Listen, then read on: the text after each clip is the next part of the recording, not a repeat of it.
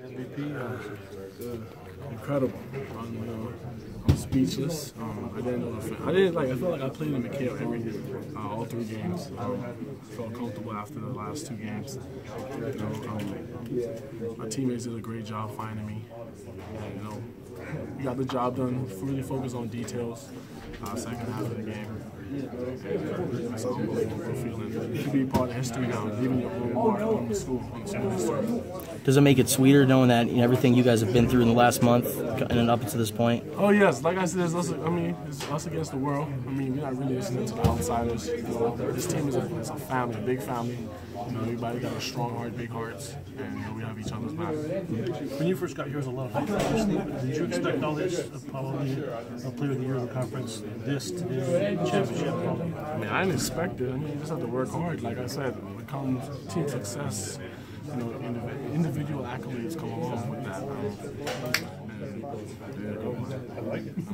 We winning. You guys, they decide who deserves the Pac-12 player of the year or the national player of the year. It's up to them. Is this kind of good for you guys knowing that, everything with Sean Miller, everything that he's been through, is this, how do you put this into words for him? Yeah, it's a little, just fuel to our fire, made us more closer, we trust each other, and there's a lot. We build a lot of relationships. I built a lot of relationships on this team. How much has he meant to you just over the last few weeks? Me and Coach Miller got really close. And I've never have I really felt like, what a coach really felt before. Especially before that Oregon game. When he told us what was going on, like I actually felt his pain a little bit. It was just crazy. You can just play hard and try to win for him. You had an incredible game yesterday. Did this top it? I'll say yes. I think I got more dunks. Teammates find me open alley-oops, and I dunk with aggression. They're just changing what we do in the game.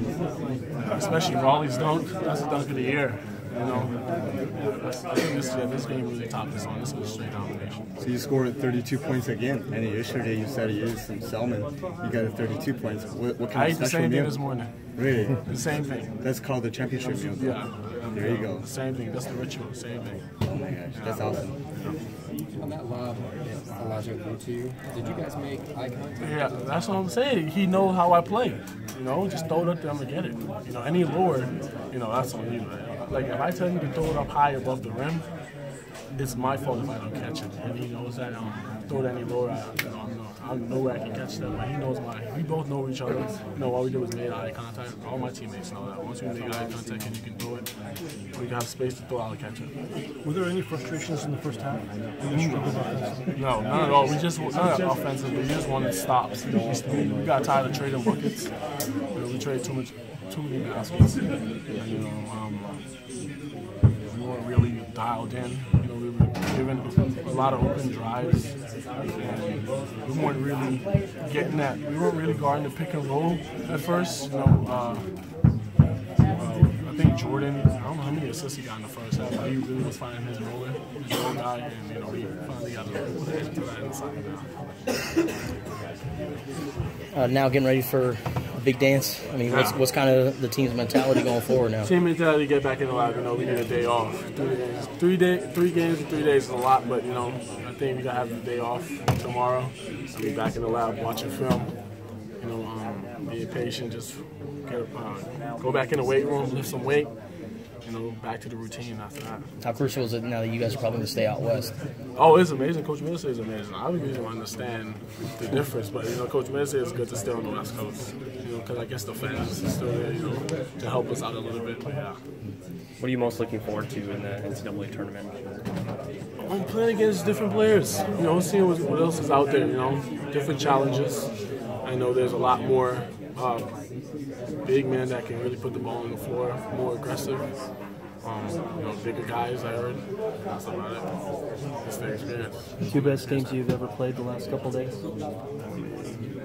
I'll say on the leadership, and I really wasn't quiet. There's most games I played this season, I was quiet, but I was dominating. But this game, I was really talking to the older guys and telling them, picking them up, even though they was down. And they answered. Came in the halftime when I talked to Alonzo, and Raleigh and say, yo, hey, come on, let's go. You got this. You know, this is our game. You know, you guys been there before. This is your turn. This is your conference. And they answered well.